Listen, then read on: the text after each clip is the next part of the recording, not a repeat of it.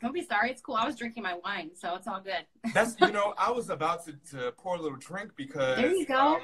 Our classmates, we're at one of our classmates' houses, and she invited everybody over. So we're just mixing and mingling, Nice. How awesome. So yeah, tell me about that. So you had orientation the last 2 days? Yes, at orientation. So yesterday was a full day. We did 8 to like 5 o'clock or 4:30.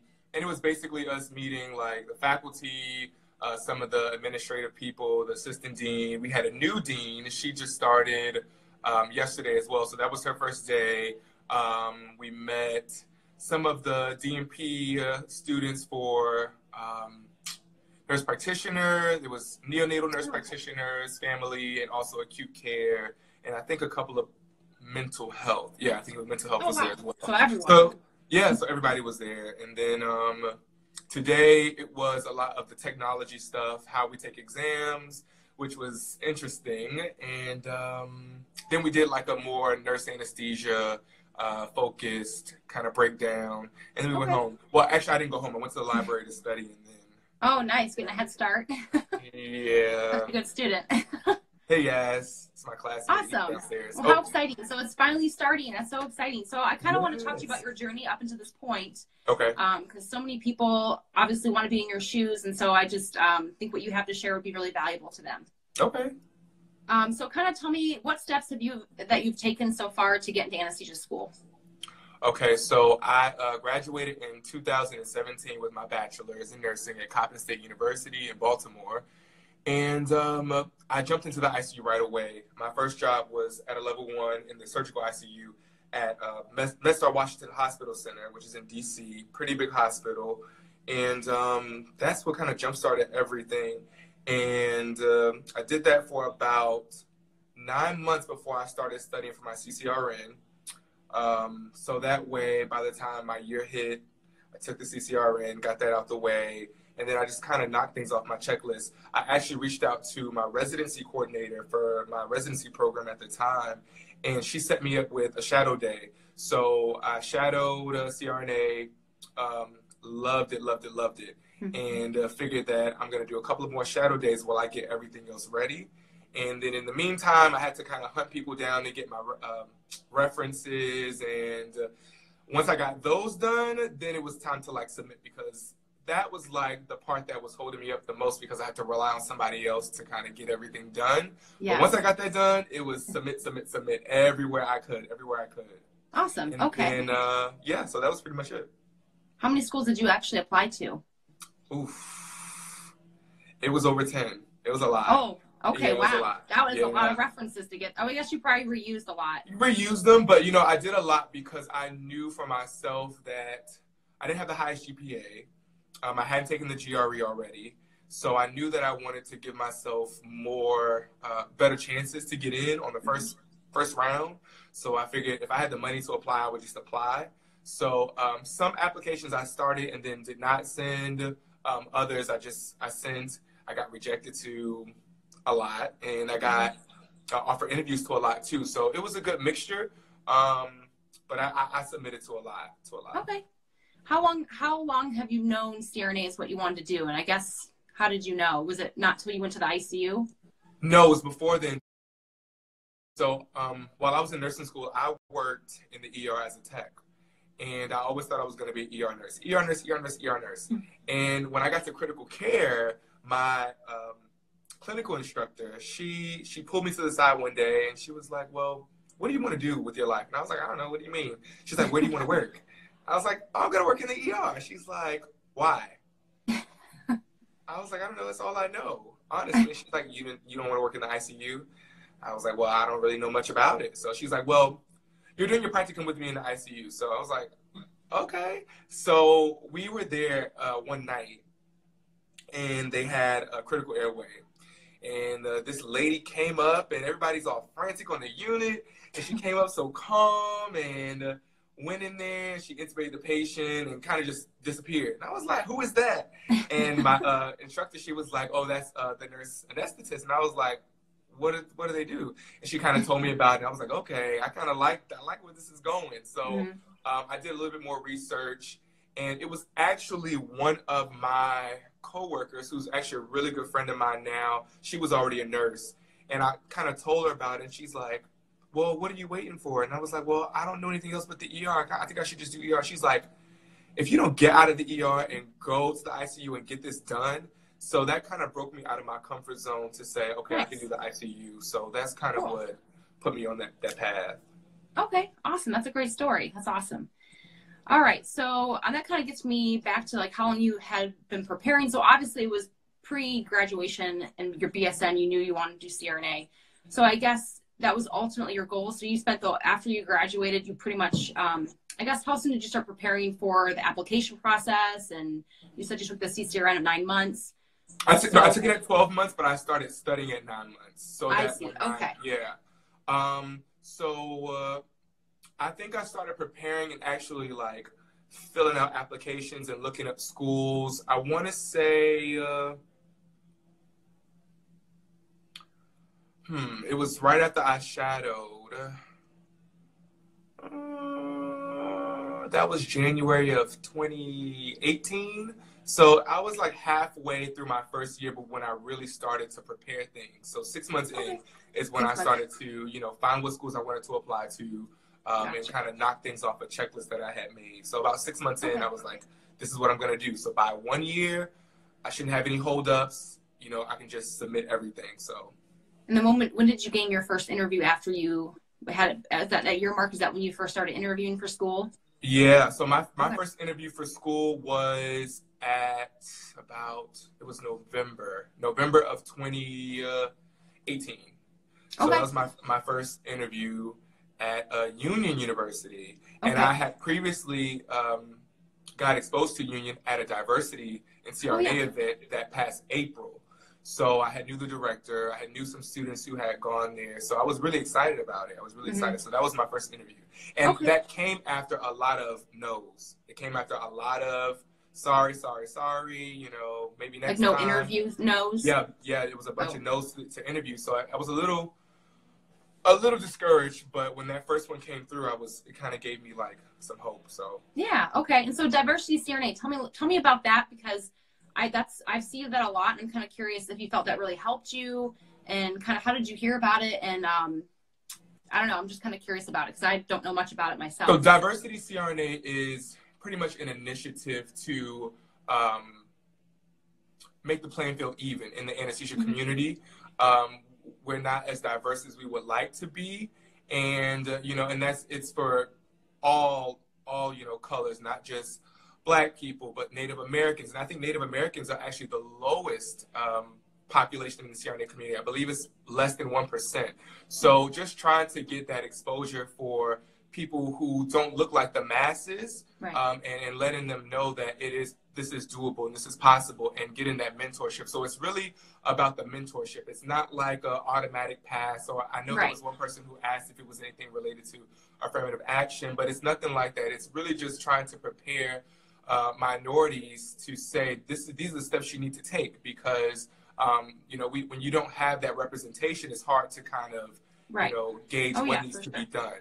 So they have different events. They have symposiums for doctorates of anesthesia and MPs and PhDs, but the diversity airway workshops are held I think 3 or 4 times a year at different schools, and it pretty much gives ICU nurses or nursing students kind of an inside look on what schools look for and what steps to take to get you prepared for applying to CRNA school. And then it gives you an inside look into CRNAs and SRNAs to see kind of what that life is like. So it's really a good networking experience. And I think that it helped me a lot, because I really had no direction on what to do until I went there. And I made so many friends, people that, I've since that journey have gotten into CRNA school, and we kind of stay in touch to say, I'm so proud of you. And, we kind of built this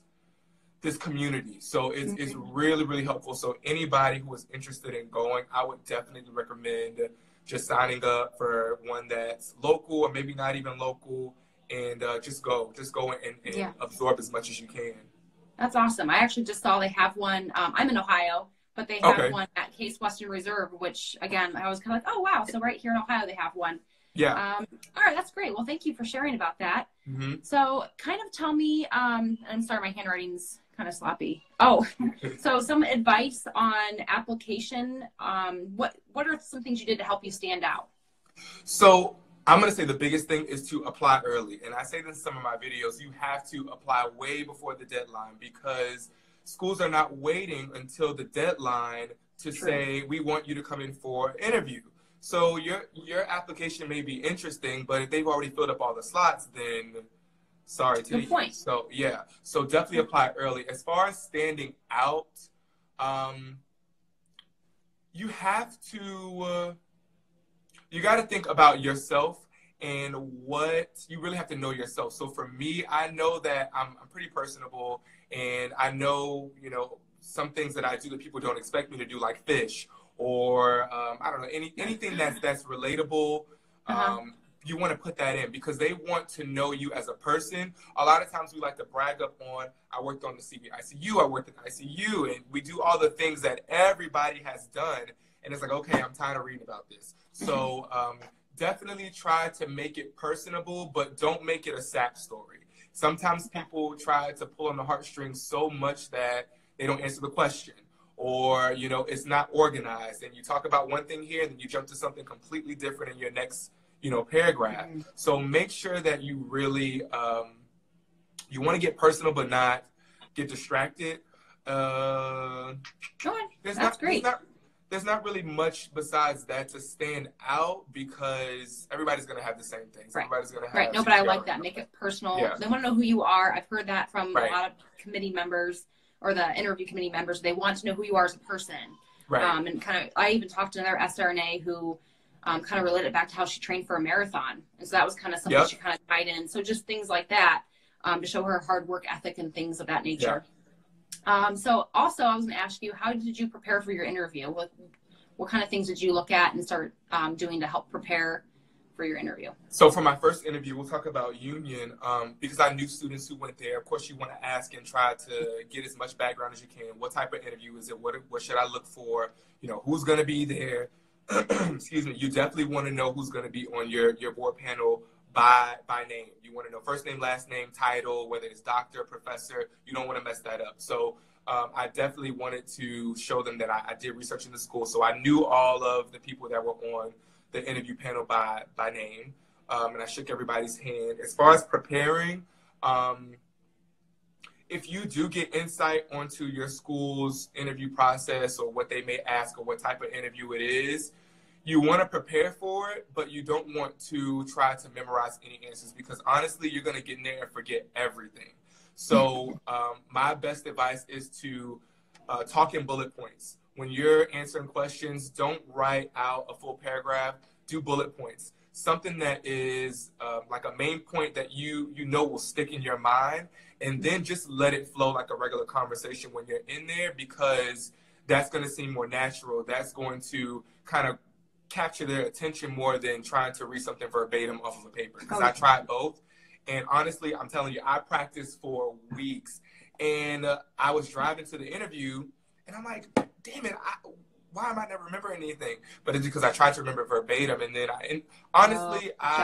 my first interview, I didn't wing it. I knew what I was going to say, but I didn't have anything perfected down. So it really was very natural. So, gotcha. And so is that first interview the school you got accepted into? I got waitlisted for that first school.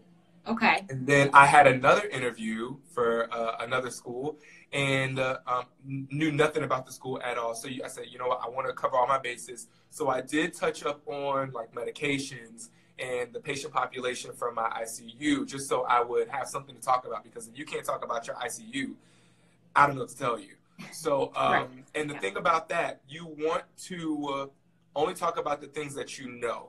So you don't want to try to sound, like this smart person on the unit, and then they ask you, okay, well, tell me about CRT, and you don't know, the first thing from what. So stick to like 2 or 3 things that you're really comfortable with talking about, whether it's a medication or intervention or a patient population, and run with that because they can only ask you about what you tell them. So I 100% agree with that one for sure. I even think as even like as an SRNA in clinical, same thing. Like, I mean, it's one thing to kind of want to chat with the MD or the CRNA, but if anything that comes out of your mouth, they're fair game for Up for picking. grabs. So, I'm gonna remember that too. Yes. Yeah. Hopefully everyone's nice, but you know. Right. So how did you prepare financially for school? So I knew I was gonna travel once I got my yes. I said I'm gonna travel. I don't care where I'm at. I'm gonna travel.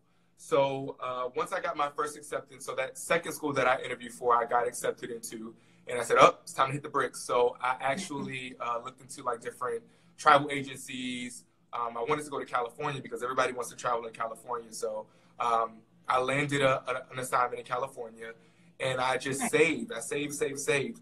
Well, so backtrack. I got to California. I started making way more money, and I was spending more money. So I really wasn't saving at first. So actually, Crystal G. Crystal May, she, I called her and I said, Crystal, I'm making more money, but I'm not saving anything. Like, what am I doing wrong? So we literally sat down one day. We were in Augusta. So I had just interviewed for Augusta as well, but we were together and we went to her hotel room and sat down and literally planned out everything that I spent on food, you know, bills, and she put me on like this strict budget. Like, I'm not even gonna lie, it was crazy. And then a lot was going on. My car had got stolen around that time, so I needed a new car. And I was like, Crystal, I'm just gonna save up, you know, $10,000 and put down for a car. She was like, no, what you're gonna do is spend $2,500 on a car. And I was like, I can't do that. She's like, yes, you can. I'm like, no, I can't do that. So I talked her up to $5,000. So I bought a car cash.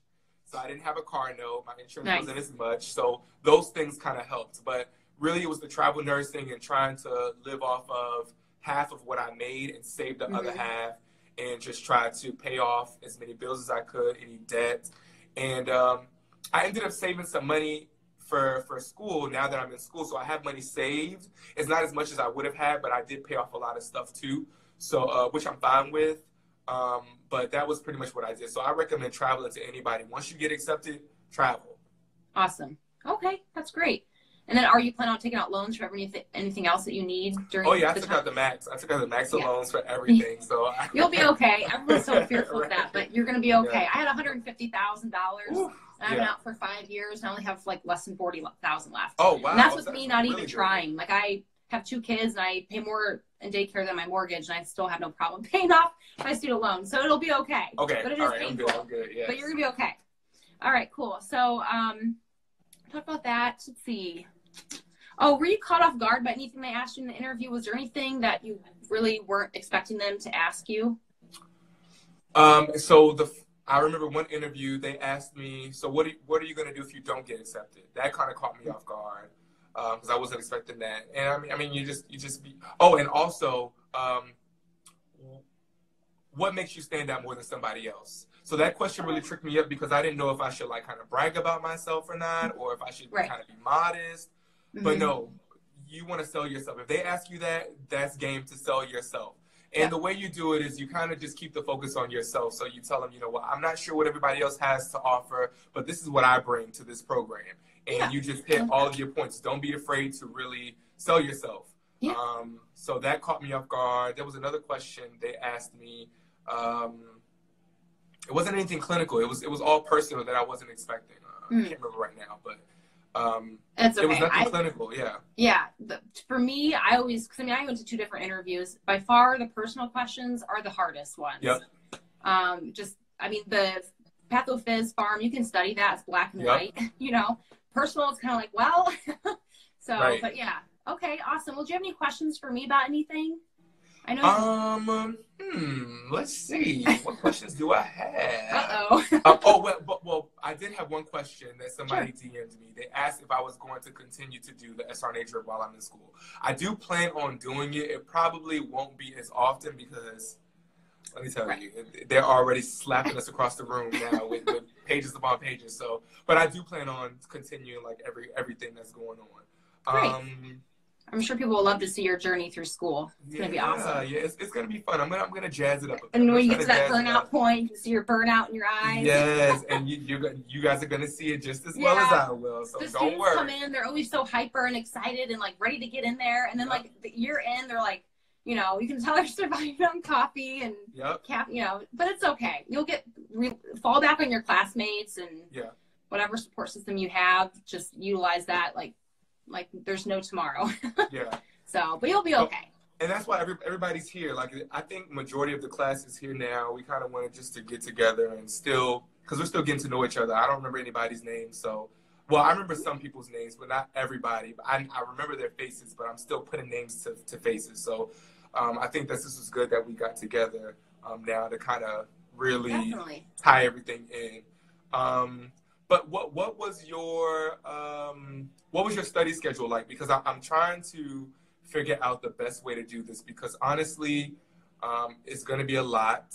I don't study at night. I'm not a big nighttime studier, so I'd rather go to bed early and then wake up early. So yeah, me too. And this is probably the best I'm going to look all semester. I'm just letting you guys know that because I just don't have time. So yeah, exactly. No, I totally feel you. You know, things were a lot different for me back then. I didn't have any kids, so I have ideas on how things would have changed if I would have done it now. But ultimately, what I did was I cut off my study time by 10 p.m. Sometimes it was 9 p.m. So I actually commuted 2 hours to go to class. So we would get up, we would all get together around 6 a.m. We'd get on the road, we'd get to class by 8 a.m. We'd have class till 3:30, 4 p.m. and then we drive back to Columbus, which is 2 hours. So we get home around, like 5 or 6 p.m. And I would spend from 6 p.m. to 8 p.m. doing my care plans and trying to study whatever I could. Maybe after I would relax, have some dinner, I would maybe spend the last 45 minutes just doing some studying or whatever I had to do. And that was my Monday through Friday. Now on the weekends, I utilized all day pretty much all day Saturday, all day Sunday, about 6 to 8 hours I would study on the weekends. Now, don't get me wrong, I still made some time for some family events and some fun things, but I said no to a lot of things. And I remember my husband always being like, he'd get invited to go do something with a group of friends or something. He'd be like, so do you want to go do this? And I'm like, oh, like, I want to, but the answer is no. Right, it's no. Like, it's not that I don't want to. I felt like I said no all the time, and it was so painful, but it's just what you have to do. But most of my weekends was study time. And then if I had a day where I had clinical and not class, because class was a long day. Yeah. And typically at the end of the program, I had class 1 or 2 days a week, and then I had clinical the rest of the time. My clinical days were 8 hours, so I'd get there around 6 a.m. and I'd leave by 3:30. Not that that's 8 hours, but I would usually get there around 6:30, 6 or 6:30, depending on where I was going. Right. And I'd be done by 3 or 3:30. Some days you got out at 2, but some days you got stuck till 5 p.m. So it just kind of depends. I think the latest I ever stayed was 8 p.m. and that was to finish a really big case that I felt like I had to stay and finish. But most of the time you're out by 3:30, and then I would then go to the gym. And I always did it in my BSM, but I actually would take my notes. And if I found an ARC trainer, not that you want to do ARC trainers, but I found an ARC trainer, I wasn't too bouncy. So I could actually study, and I don't know what it is, but something about working out and studying that helped me retain it better. So I would listen to music and I would study my notes and just go through all my PowerPoint slides from class that week. And I did that at the gym for almost an hour, 3 to 4 times a week. So not only did it keep me in really good shape, but I was also able to study. You were still studying. And that's a good point, because what I did in my BSN is I would listen to my lectures over, but I would be fishing. Like, I would be out doing something totally random and just listen to my lectures before like a test or anything. So that helps out a lot. But 2 hours drive to class, that's crazy. But we would use it for study time. Okay. So like it was me and 4 other people. We all carpooled and we would quiz each other. So like if we had a test, it was like awesome, because we would study obviously the night before we went to bed. And then we would get up and get in the car, and then we would just do a study session the whole way there. We had some fun time, but we mostly studied and would quiz each other the whole way there. And if for some reason we weren't carpooling, I would replay my notes, like what you said, on my car, and I would listen to my notes and record lecture and things like that. Valley had some recordings that I used. I mean, there's always ways to study if you can't sit and read a textbook. Yeah. I would even bring flashcards to clinical with me. I think I had Memory Master, but I don't know, Apex might. I have Memory Master too. Is that Valley, right? Valley? Valley, Memory Yeah. Master, yeah, that was Yep. big. That and Prodigy were big when I was in school, but now I think Yeah. Apex is Apex is kind of, kind of like taking the lead, but I did win yeah. Valley Memory Master. Like, I don't Yes. know how I won it, but I won one, and it's actually Oh, there really you go. good. Yeah, yeah, yeah. Yeah. I'm gonna Oh, use yeah. it. It's really good. It's Yeah, very good. It's very great. So I would take things like that to clinical if I had any downtime at all, or if I had a case where it was kind of, you know, a big case where you're gonna have a decent amount of downtime. I probably wouldn't do that initially as a new SRNA, but as yeah, you get more experience as like a senior SRNA, if you have a robotic case that's boring, all you do is push occasional paralytic or nothing. For that matter, yeah. you just sit there and you're like, it's dark, I'm gonna fall asleep. You can bring your flashcards and study. Right. So yeah, there's ways, but yeah, ultimately you use your time after clinical, get some exercise, do something for you because you need that. Yeah. You can't forget that. Do your fishing, workout, whatever it is, but then take 2 or 3 hours to do your care plans and study. I think 2 or 3 hours a night, maybe 3 would probably be as much as you need. Yeah. And as long as you're willing to make up for it on the weekends. Yeah, yeah, yeah. So that's good because somebody just asked that question: how many hours a day should I expect to study? So, because you learn a lot when you're in clinical. mm-hmm. And obviously your class day, it's like you're bombarded all day, 8 hours of class. How much more are you going to really learn that day? It's like your brain almost can't take it anymore. So for me, I had to go home from class after, and usually on the car rides home from class, we didn't really do a lot of studying. It was mostly on the way there we would study. On the way home, we just chit-chatted. We'd even go to the bar after class and get drunk sometimes and then go home. Like that's what we did. Right. Taco Bell and, had fun with that. So we didn't go all out all the time. It's just not possible. You need that relax, that mental break. So again, I probably spent, anywhere between like 6 to 9 p.m. between my lovely husband would cook dinner and things like that. And I would do most of my studying and things. And then when dinner was ready, I'd go eat dinner and then I'd go back to my studies. But I didn't have kids. I think if you had kids, I'm going to talk to Amber next, but yeah, it would be different as far as your schedule goes, but you just do the best you can. Yeah. So I'm gonna try. We'll see. I got to get this study schedule down. But I mean, it's literally the first day that we've gotten any instruction to read or do anything. So 7 chapters really for 2 quizzes next week. But with all of my classes, I think it's about 9 chapters and like a PowerPoint plus the PowerPoints that they haven't even released yet. So it's like. Yeah, and you're going to feel overwhelmed for a while, but I promise you a month or 2 from now, you're like, okay, I think you kind of learn. And I told someone else, when you get into school, you just become like a robot. You just do it. You just get the work done. You don't even have time to question or think or complain. You just simply get in the motion of doing things. And initially it's going to be overwhelming, and you're always going to be overwhelmed, but you get used to that being overwhelmed. You get used to that overwhelmed feeling, and you just kind of just get it done.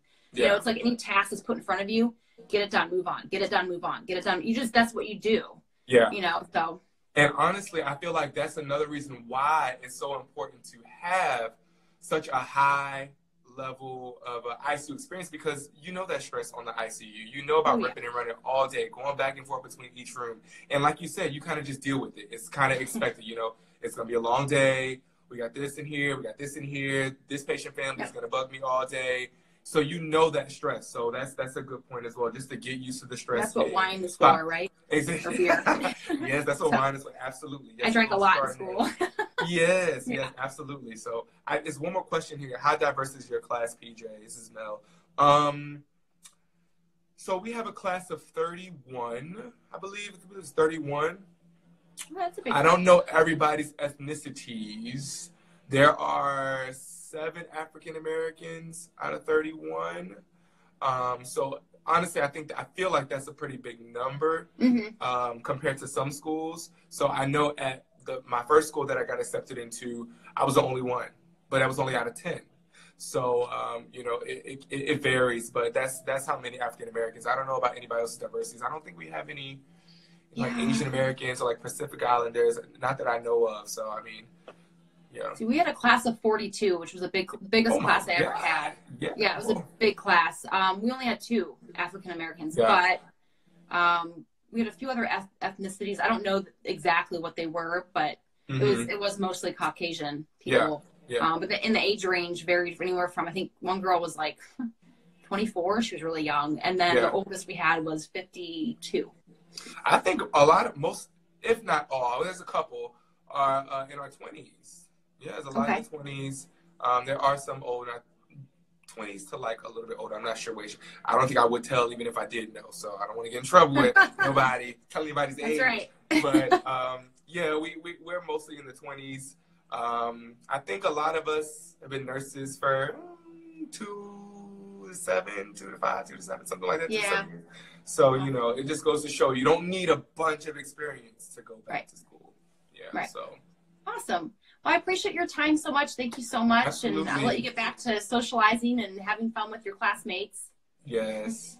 Crystal's on here. Hey, Crystal, I'll see you soon. And hey, everybody, for joining. And thank you, Jenny, for having me. This is great. No problem. Remind me of your YouTube channel. It's called The Drip SRNA. The SRNA Drip. Oh, SRNA Drip. Okay. Yes, thank you. I just SRNA want to make Drip. sure everyone knew that. You guys check him Absolutely. out. He's awesome. He has a lot of great content on there already for you. And again, thank you so much. And I look forward to seeing you in my community on Facebook. So. Oh yeah, you know I'll be in there. So yes. We'll talk. Okay, sounds good.